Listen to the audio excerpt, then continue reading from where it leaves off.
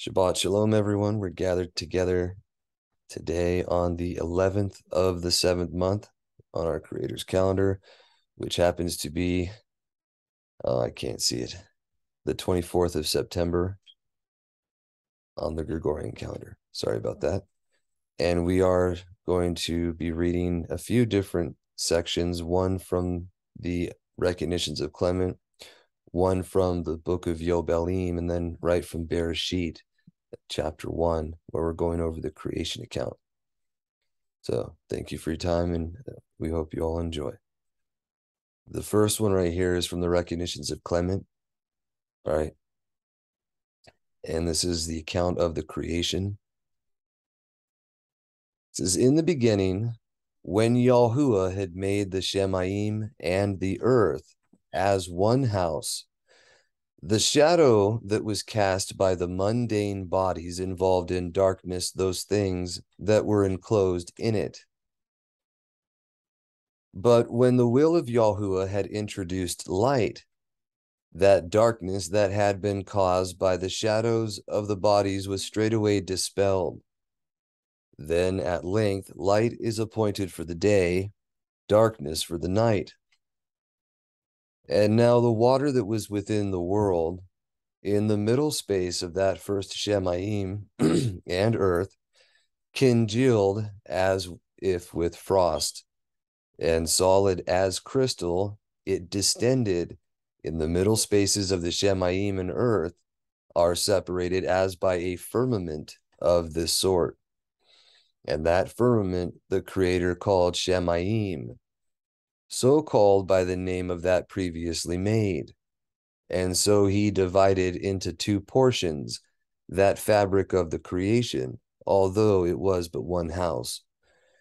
Now you see, the Father always dwelt in unapproachable light. His dwelling is unchanging, it mentions in places, and he is in light inaccessible. So after he created the Shemayim and the earth, the mundane bodies or the substance of creation blocked the light, and that was what was, as you'll see when we read Genesis, that was what was causing the darkness to be yoked to the deep, but not everywhere. It says the reason of the division was this, that the upper portion might afford a dwelling place to melachim or messengers, and the lower to men. After this, the place of the seas and the chaos that had been made received that portion of the water that remained below, by order of the ageless will, meaning by order of the Father. And these flowing down to the sunk and hollow places, the dry land appeared, and the gatherings of the waters were made seas. And after this, the earth which had appeared produced various species of herbs and shrubs. It gave forth fountains also, and rivers, not only in the plains, but on the mountains. And so all things were prepared, that men who were to dwell in it might have it in their power to use all these things according to their will, that is, either for good or evil. After this, he adorns that visible sky, or the firmament, with stars. He places in it also the sun and the moon, that the day might enjoy the light of the one, and the night that of the other, and that at the same time they might be for an indication of things past, present, and future. And if you're familiar with The Witness in the Stars by E.W. Bollinger, he actually goes through, and he's not the only one. There is a woman named Frances Roslin who wrote a book called The Mazarot. I think she was the first in the 1800s, and she did quite a prolific amount of work looking up the etymologies and the meanings of the names of the stars from all over. This was what is originally given to Hanok in his book that we don't have anymore. But the meanings of the stars They declare him who names them, and they show forth him who numbers them. You can see the Basora, or the good news account, in the names of the very things that are there. So it shows what is past, present, and future, because it's the truth of what would be. You also see that in the very same way of the things that are or will be in the signs that they produce, as made evident in the word, but as you can see explicitly in the Antichrist for Dummies videos, or Anti-Mashiach for Dummies videos on YouTube. They go into very explicit detail. They show when the signs that are foretold in Revelation actually happened in the sky, and then the corresponding events that happen over and over and over again. So you can see that very phenomenon. All right. And if you pay attention, you can see it actually happening throughout scripture. There's certain things in the stars that you can see the events in different people's lives. It was reminiscent of, like Dawid cutting off the head of Goliath. There's a constellation just like that, right? But it says, and after this, the earth, or we already read that one, huh? No. Yeah, sorry about that.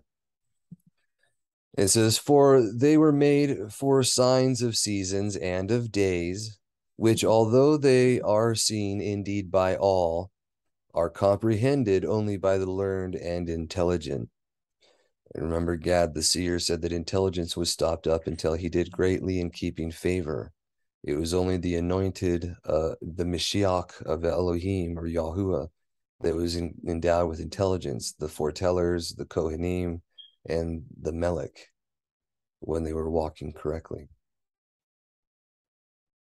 And it says, and when after this he had ordered living creatures to be produced from the earth and the waters, he made paradise, which also he named a place of delights, Eden, right? It's where we get the Greek word of hedonism, right? Pleasures. Same comes from Eden.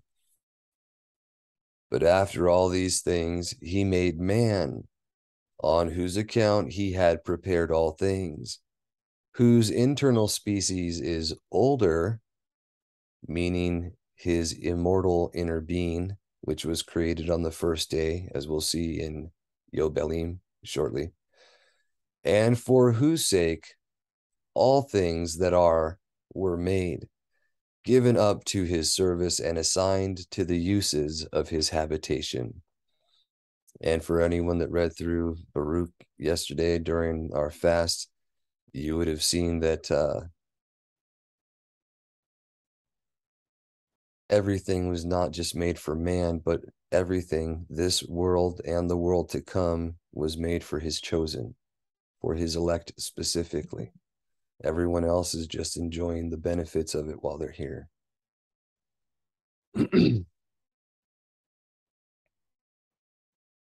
So now we have the account in Bereshit. This is chapter 1. It says, in the beginning, Elohim created Eth, the Shamayim, and Eth, the earth. And the earth came to be, this is formless and empty. The Hebrew here is tohu wabohu, right? That tohu is that trackless wilderness, wandering wasteland, they say formless here, going astray, right? And when you add a mem at the end, tohum, that's the word for abysses, right? Just so you can see the connection there. But tohu wabohu is formless and empty, and darkness was on the face, or the surface of the deep, and the Ruach of Elohim was moving on the face of the waters. And Elohim said, let light come to be, and light came to be.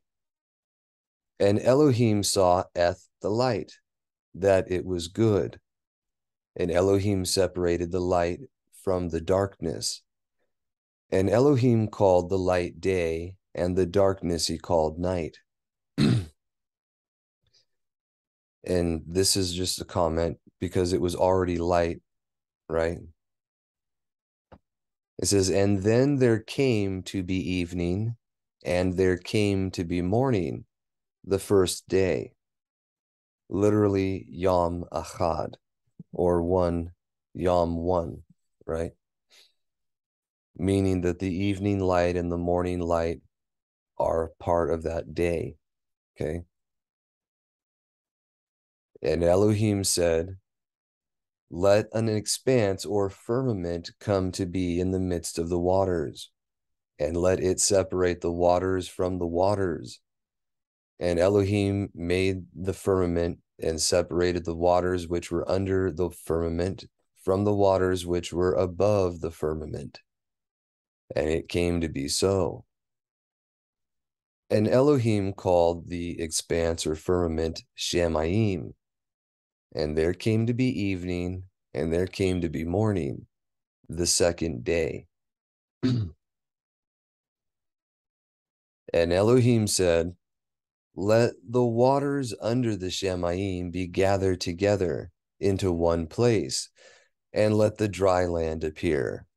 And it came to be so. And Elohim called the dry land earth, and the collection of the waters he called seas. And Elohim saw that it was good. And Elohim said, let the earth bring forth grass, the plant that yields seed, and the fruit tree that yields fruit according to its kind, whose seed is in itself on the earth. And it came to be so. And the earth brought forth grass, the plant that yields seed according to its kind, and the tree that yields fruit, whose seed is in itself according to its kind. And Elohim saw that it was good. And there came to be evening, and there came to be morning, the third day. And Elohim said, let lights come to be in the firmament of the Shemayim to separate the day from the night, and let them be for signs and appointed times, or seasons, and for days and years, and let them be for lights in the firmament of the Shemayim to give light on the earth. And it came to be so. And Elohim made two great lights, the greater light to rule the day, and the lesser light to rule the night, and the stars. And Elohim set them in the expanse or firmament of the Shemayim to give light on the earth, and to rule over the day and over the night, and to separate the light from the darkness. And Elohim saw that it was good.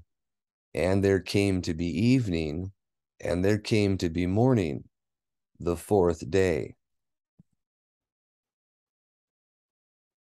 And Elohim said, let the waters teem with shoals of living creatures, and let birds fly above the earth on the face of the firmament of the Shemayim.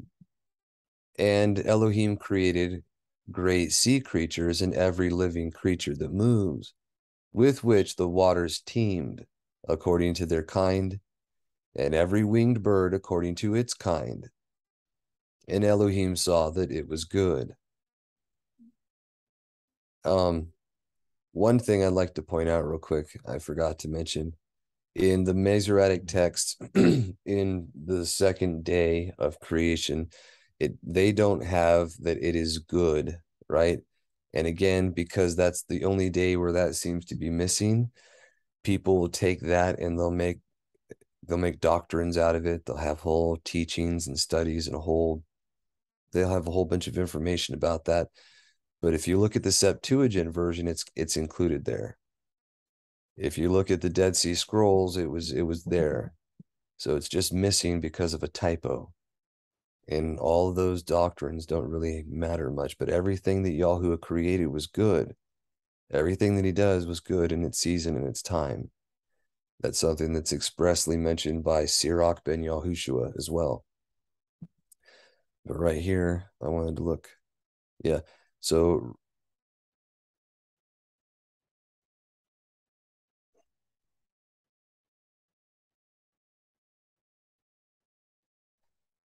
yeah, it doesn't mention here, but I'll have to add that from the Septuagint version. Or if you look at that yourself, you'll see it. And it actually should be included that it was good.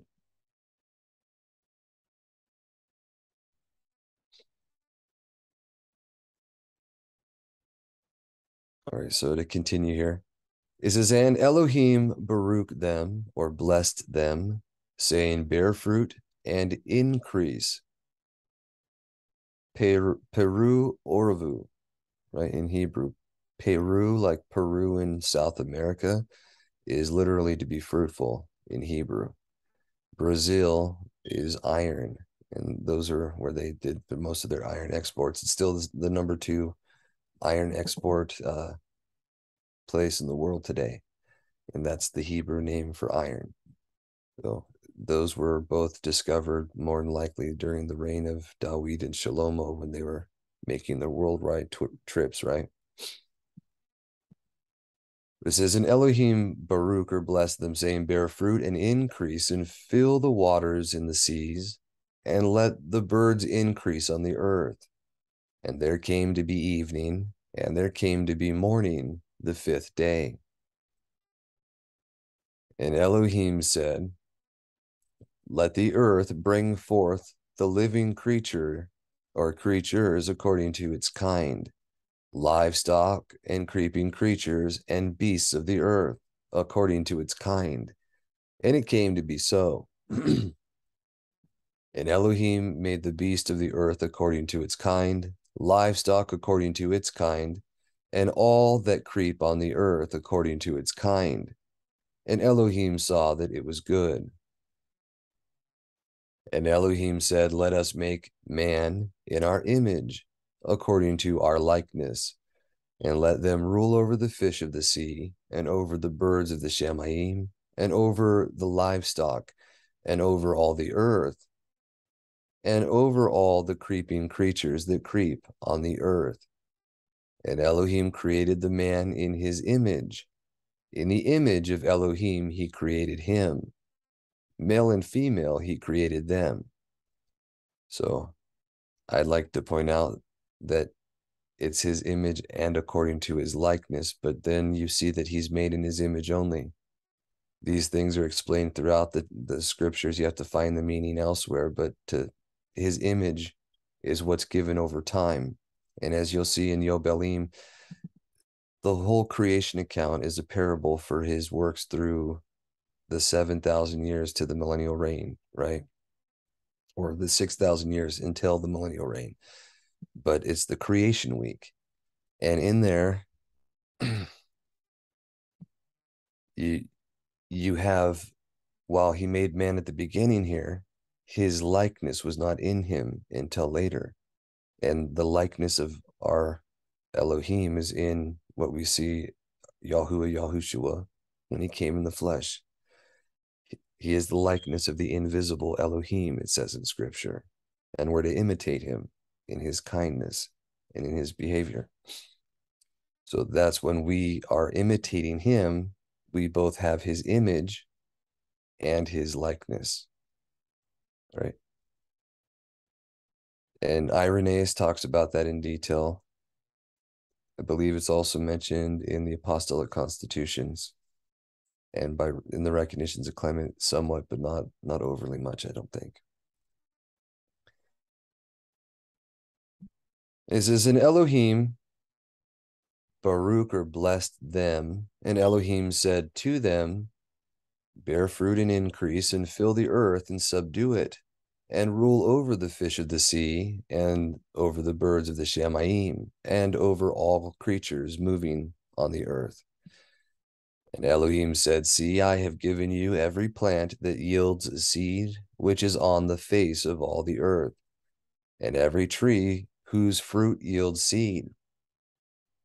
To you it is for food. and to every beast of the earth, and to every bird of the Shamayim, and to every creeping creature of the earth, or on the earth, in which there is life, every green plant is for food. And it came to be so. And Elohim saw all that he had made, and see, it was very good. And there came to be evening, and there came to be morning, the sixth day. All right, and that was the end of what I had for Genesis, or Bereshit there. And then this next section is what we have in Yobelim, which we'll get to again when we read that, but we'll go over it right now. And then right here you see it said, for your consideration, it's very interesting to see how this lines up with the Mishkan pattern, the Moed, or the appointed times, the Aleph Bet, and history since creation. And again, you can also, and you should also, line up the names of the patriarchs with this, which we've already sent out that email once before, but we'll find it and send it again for you guys to look at. All of that plays together to show in parable form everything he was going to do as his works, until he rests with us, right? Which is what he says, my father labors until now, and I labor, right? That was what he was talking about. Right here it says, Moshe is given the complete history from creation. And the Melech of the presence spoke to Moshe.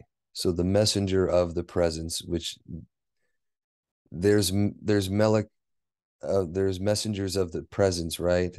And then this one in particular is our Mashiach, the one speaking to Moshe here at the top of Mount Sinai is our Mashiach. And you'll see that through the course of just reading this, if you pay attention to what is actually said. I mean, the entirety of the book of Yobelim. But again, like it mentions in the Recognitions of Clement, Kepha says, as the substance of a body produces a shadow, so much more the fact that the Father is produced the Mashiach, right? And as he only says what he hears and he only does what he sees, it's like what you see, the shadow of a man. So right here, the Father commands this messenger to write down for Moshe these things, and then this messenger commands for Moshe to write these things down himself. But he's doing it as well, and that's when you have the two witnesses. So just different things to keep in mind. Everything that he said from the beginning, like 2 or more witnesses establish every matter, is exactly why you have repeat stories and why things are redundant in all throughout. So you can be assured of what's true. So anyways, it says, and the messenger of the presence spoke to Moshe according to the word of Yahuwah, saying, write the complete history of the creation. How in 6 days Yahuwah Almighty, or Yahuwah Elohim, finished all his works and all that he created, and kept Shabbat on the 7th Yom, and set it apart for all ages, and appointed it as a sign for all his works.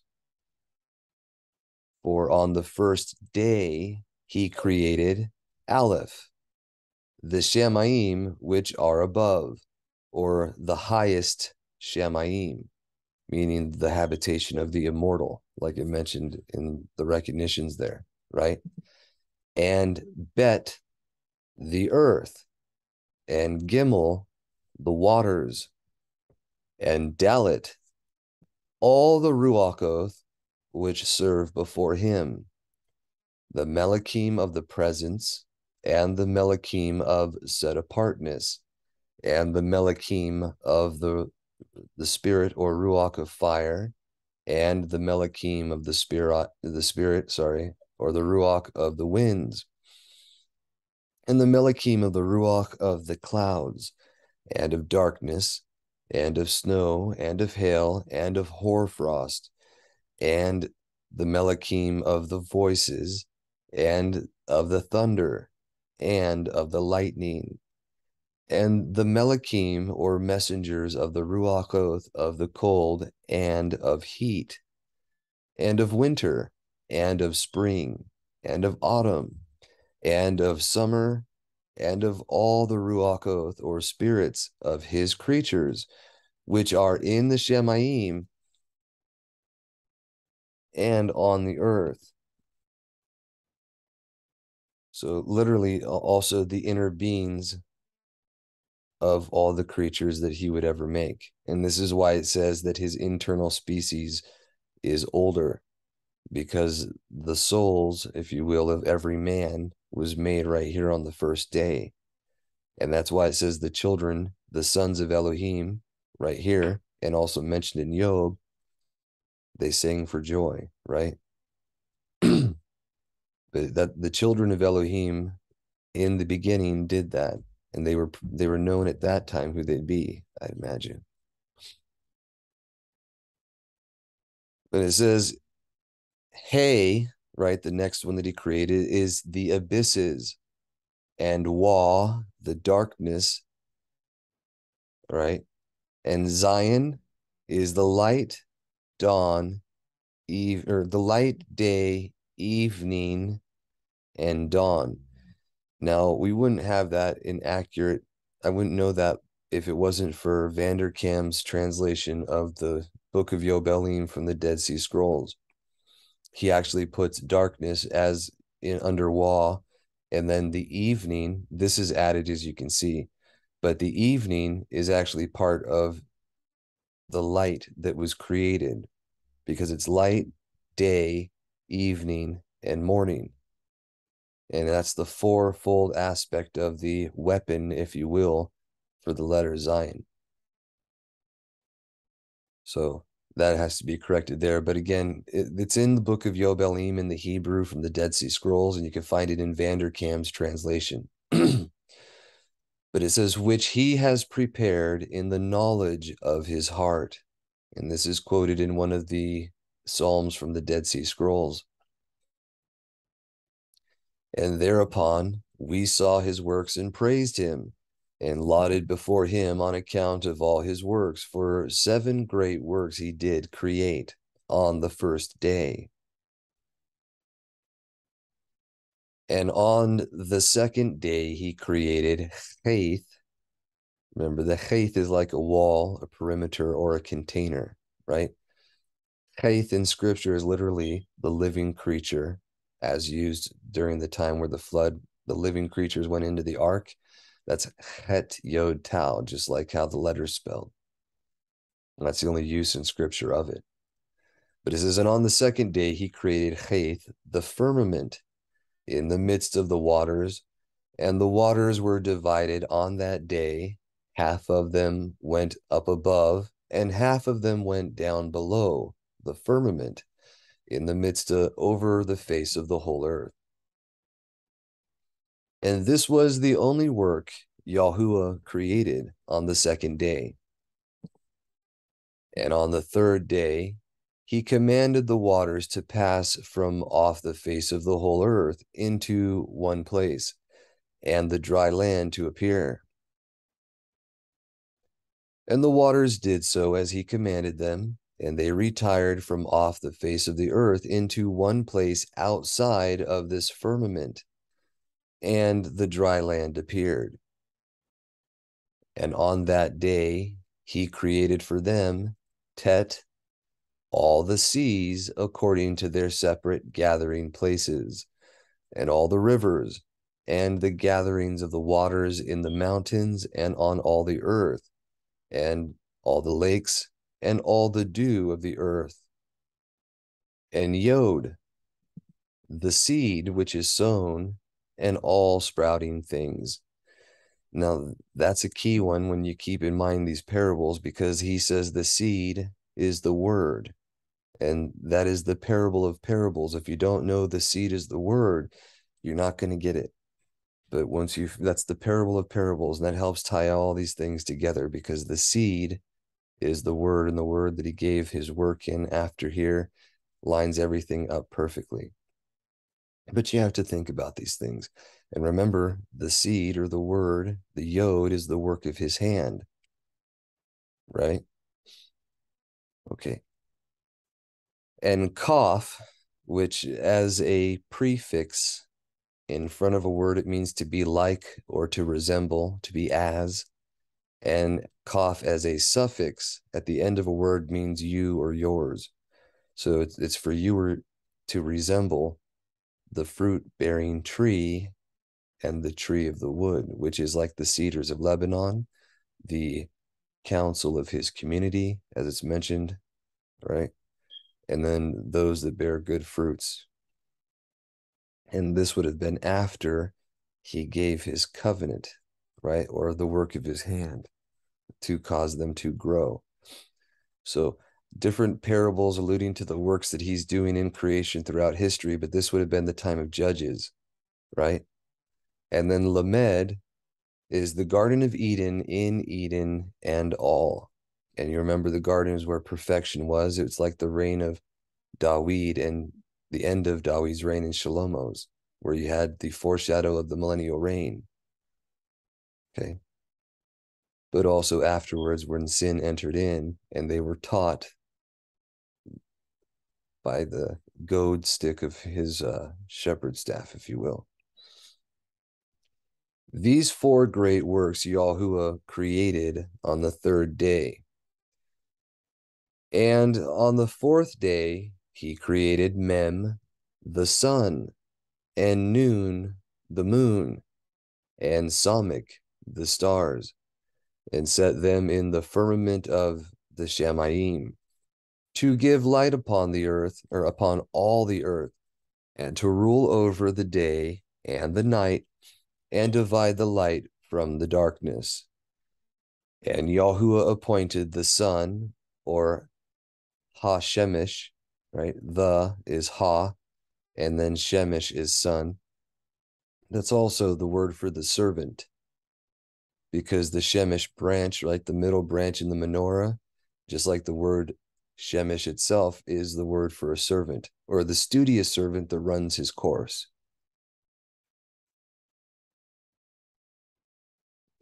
He says, and Yahuwah appointed the sun, or Hashemesh, to be a great sign on the earth for days and for Sabbaths, or Shabbats, and for months and for feasts and for years and for Sabbaths of years and for Yobelim and for all seasons of the year.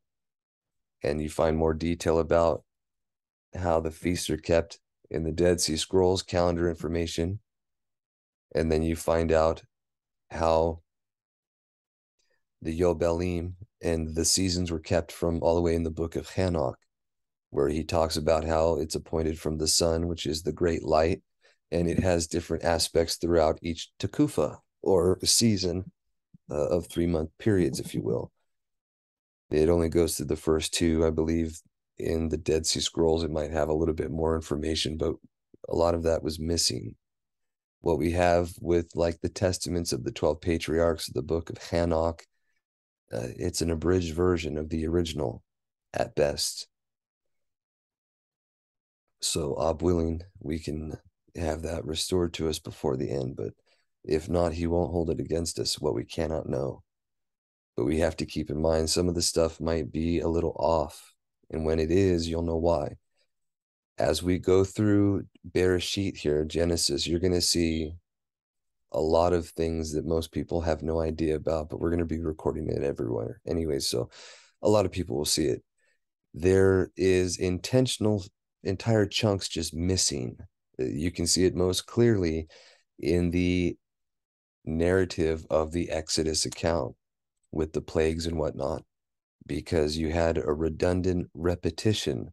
Yahuwah would tell Moshe to go do such and such a thing. Moshe would go do and say such and such a thing. And then the corresponding thing that Yahuwah told him to do because he was obedient happened. So then he would give him the whole list of what to do, and then Moshe would go do, and then it would happen. But that, for whatever reason, whether the author thought it was tedious or whatnot, half of it's removed for each one of those. Sometimes it's what he was actually doing. Sometimes it was what Yahuwah told him to do. But you'll find as you go through that, that half of the narrative's been removed to save space because it literally just repeats itself. And you find this in the Dead Sea Scrolls. You find it in the Samaritan version of the Pentateuch. There's different witnesses that show that this is the original way it was written. And once you see that pattern, then things start to make more sense. Like Moshe's being punished for what he did with the children after striking the rock for the second time. It seems like a trivial thing, like a meaningless, trivial, like, that's kind of rude. That's, whatever. How can that be so harsh of a punishment for him for such a simple thing? But you go back to the beginning there, all the way from when he first got him and started leading him out of Midian. It was humble obedience and the things that I told you will happen. And it's over and over again. He said to do it. He did what he was told. And it worked exactly like it was supposed to. Boom, boom, boom, boom, boom, boom, boom, boom, boom. And then finally, he doesn't do what he's told. And it's like, it's a huge deal. And you can see why it was such a stark, all right, you're not going into the promised land because of what you did. But otherwise, you completely miss the significance of that when you don't have this part of the story fully fleshed in. And when we read it, you'll see. I'll also share the To whom much PDF. is given, much is expected. Exactly. The children weren't held to such a high standard because they weren't brought near to Yahuwah himself. They didn't speak face to face with our Mashiach like that. Exactly. All right, and then we'll continue right here. And it, meaning the sun, divides the light from the darkness, and for posterity, or prosperity rather, that all things may prosper which shoot and grow on the earth. These three kinds he made on the fourth day.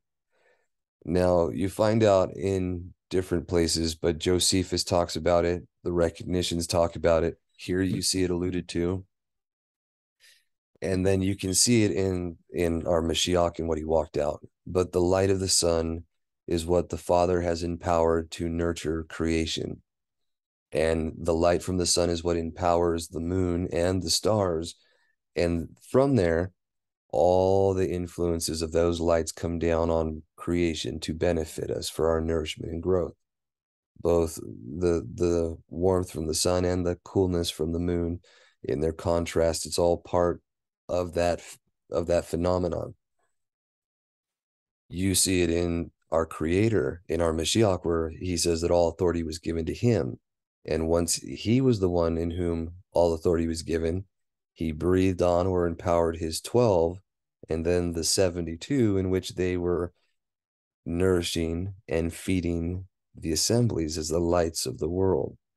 So it's the same picture, and it's the truth playing out in every context, but that should help people with how creation actually functions, right?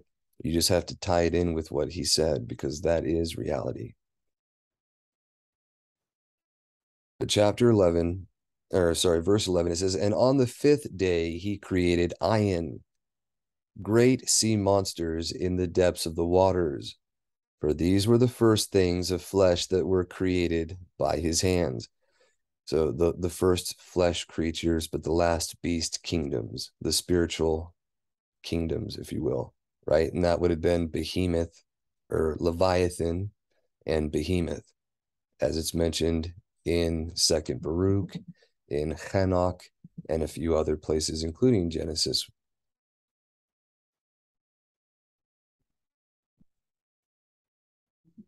It says, and for these were the first things created by his hands. Pe, which is like the open mouth, is the fish and everything that moves in the waters.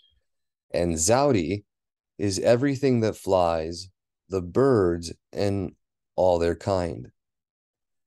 And the sun rose above them to prosper them.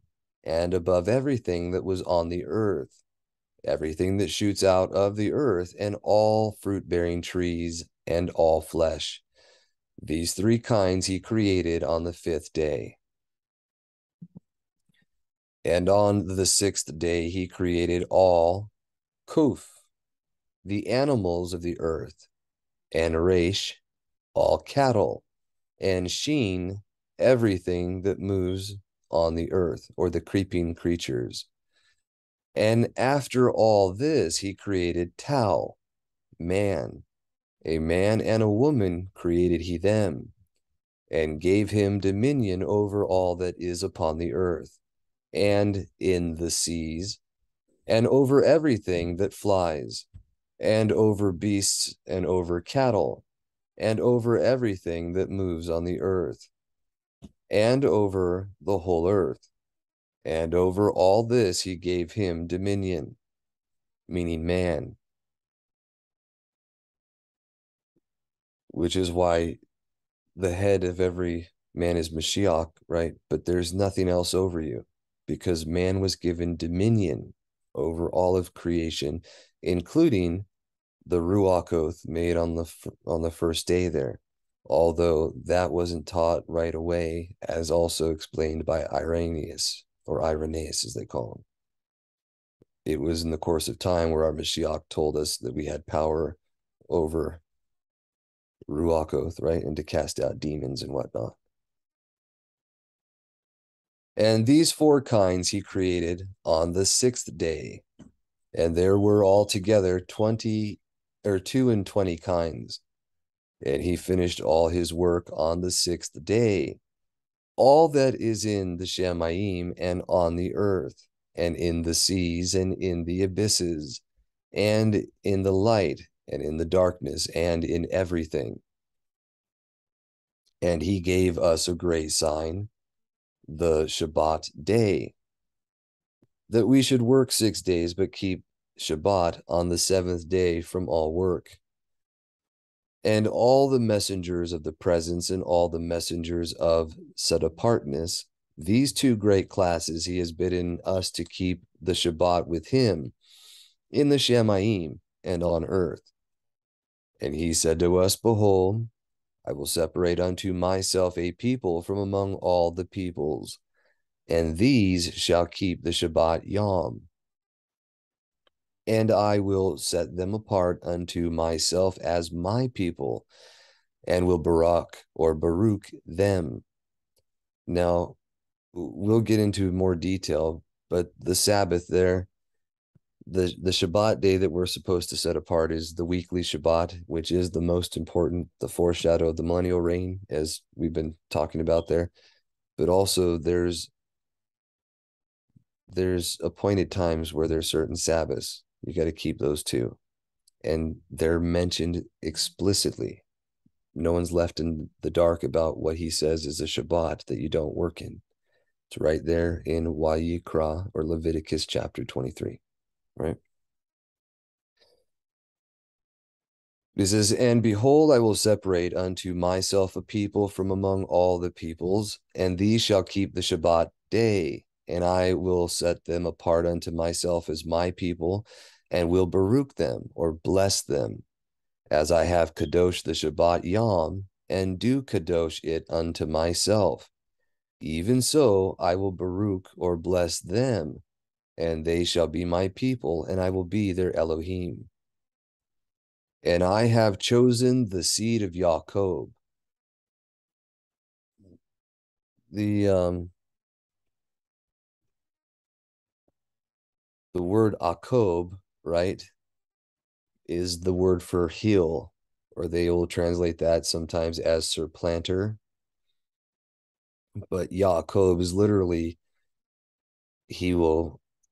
what happens at your heel, literally to be recompensed at the end or immediately for what you're doing. There's three types of reward that are mentioned in scripture that I'm familiar with. Akob is the most immediate. It's coming at the heel of what you're doing. And that is explained by Kepha as those who are doing good or unintentional, non-malicious sinners. if you're not compelled by necessity, and if you're not malicious in your doing, you're going to be corrected more immediately for the things you're doing.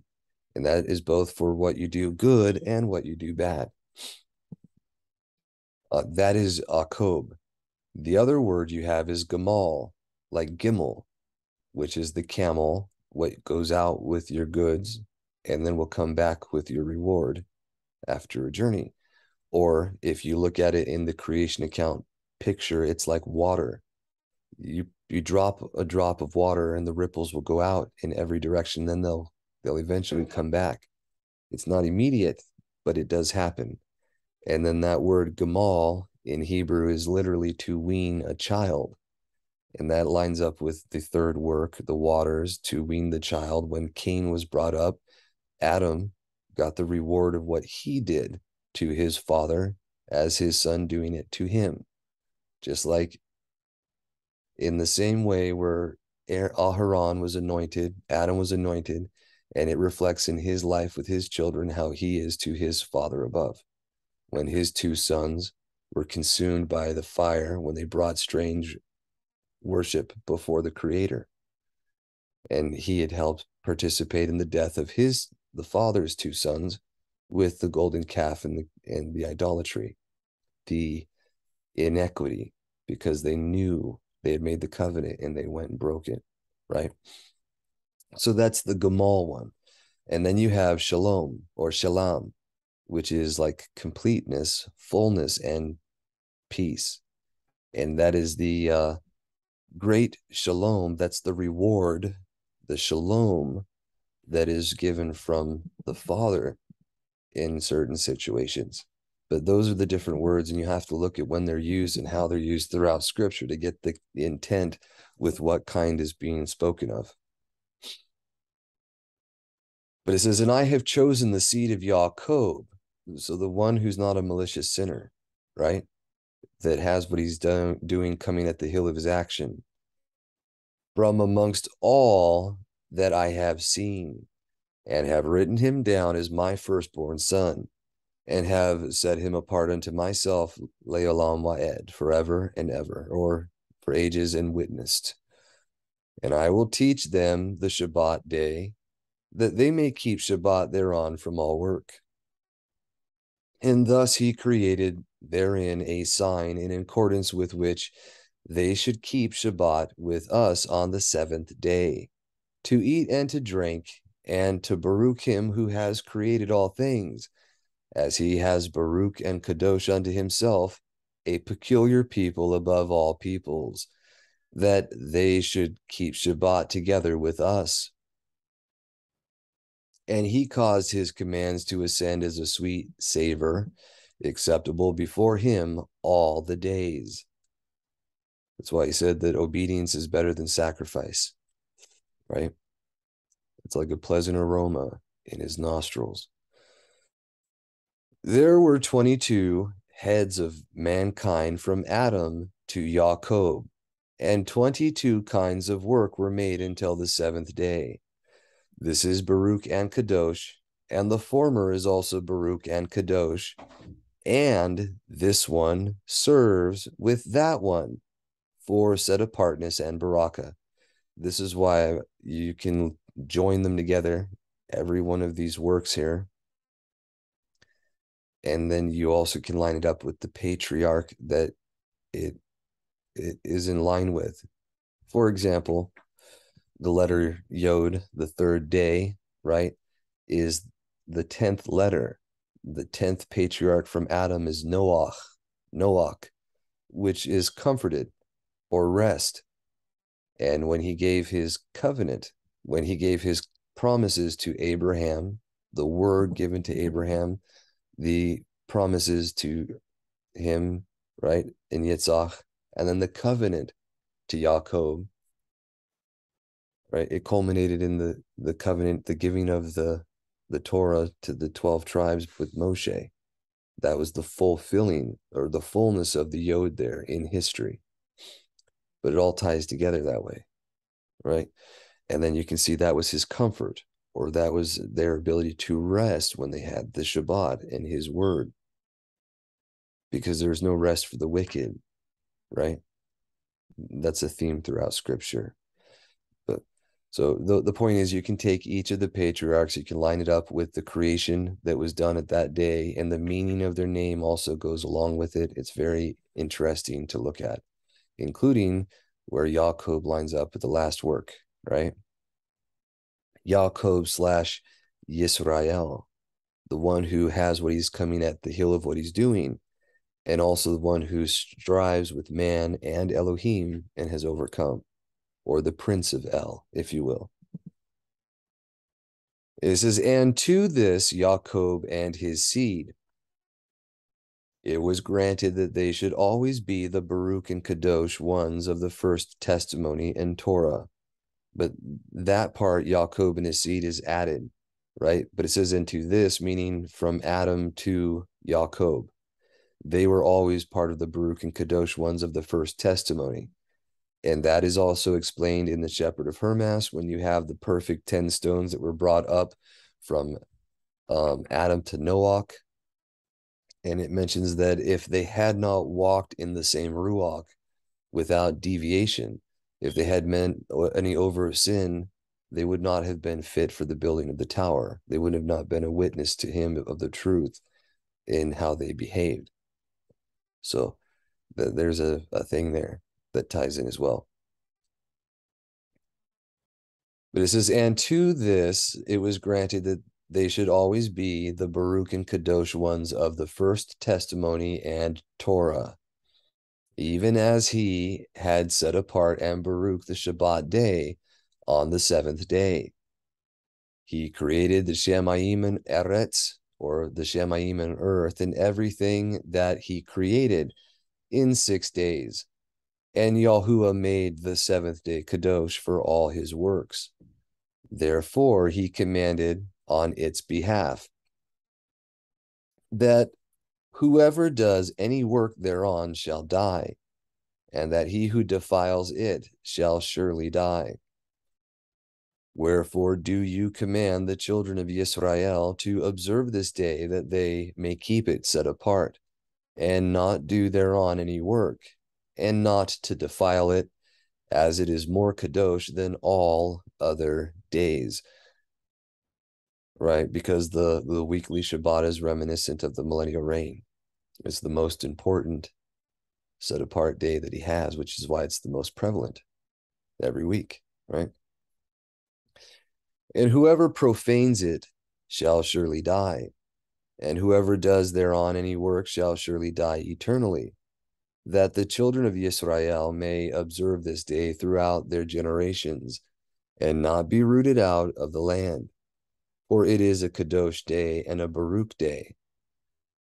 And everyone who observes it and keeps Shabbat thereon from all his work will be Kadosh and Baruch throughout all days, like unto us.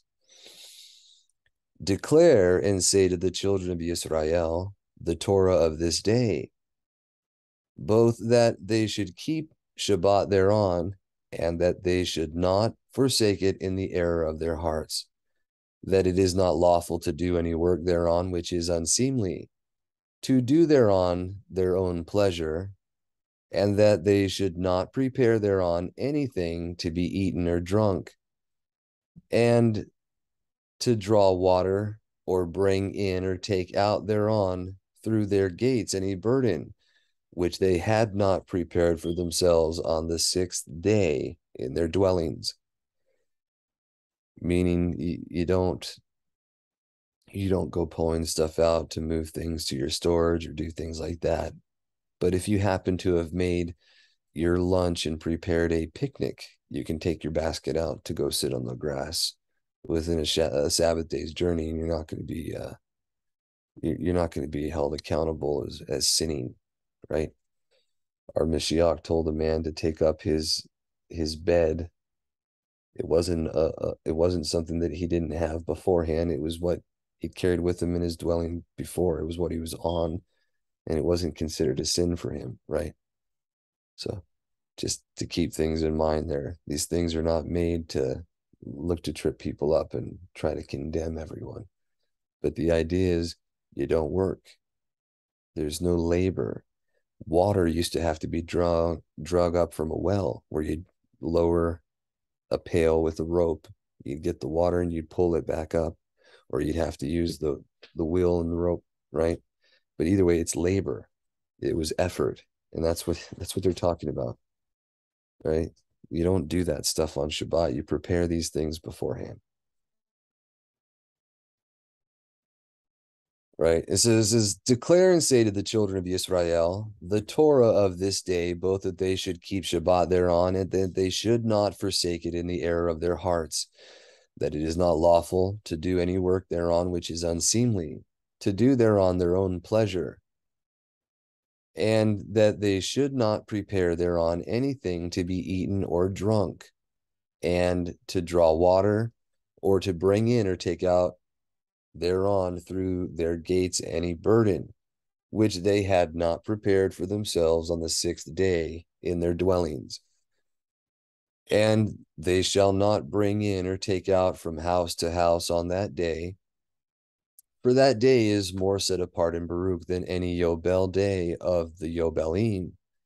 On this we keep Shabbat, or we kept Shabbat in the Shemaim, before it was made known to any flesh to keep Shabbat thereon on the earth. And the Creator of all things Baruch it, but he did not set apart all peoples and nations to keep Shabbat thereon, but Yisrael alone.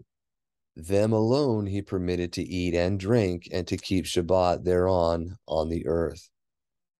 And this is a self-evident fact. A lot of people will be contentious about this and get upset, but you can look throughout the common scriptures and you don't see him established with any man until he gives it to the children of Jacob to keep the Shabbat. But you have the unwritten Torah that was kept beforehand in Abraham, Yitzhak, and Jacob and their children before that time. They kept the Sabbath, they kept the Shemitah, they kept the festivals that they had instituted, which we'll learn as we go through Yobelim, but it was in the course of their history. And who had it established when? It all points out to the different parts of foretelling, different things that were happening at those times as well. So we'll see it as we go. It says, and the Creator of all Baruch it, but he did not. No, we already read that one. One more thing I'd like to point out is it is not the literal blood children of Yisrael alone that are permitted, but the commonwealth, right? Those that are grafted in as the renewed covenant allows. Okay, these things we have to be intelligent about them and not just throw the baby out with the bathwater when we hear things, right? But he says, but Yisrael alone, them alone, he permitted to eat and drink and to keep Shabbat thereon on the earth. And the Creator of all things, Baruch this day which he had created for Baraka and making it Kadosh and splendid above all days. This Torah and testimony was given to the children of Israel as a Torah forever unto their generations. And this is why it mentions, although the text is a little off sometimes, but it says Yahuwah is master, our Mashiach is master of the Shabbat, right? And they call that Yahuwah's day, if you will, but they translate that as a title. And they wrongly attribute that to the first day of the week. But that's the promise of the resurrection, and it is the foreshadow of the millennial reign. So thank you all for that, and we'll continue back with Bereshit next week. So thank you. Let me pause real quick, and then we'll see if we have any questions.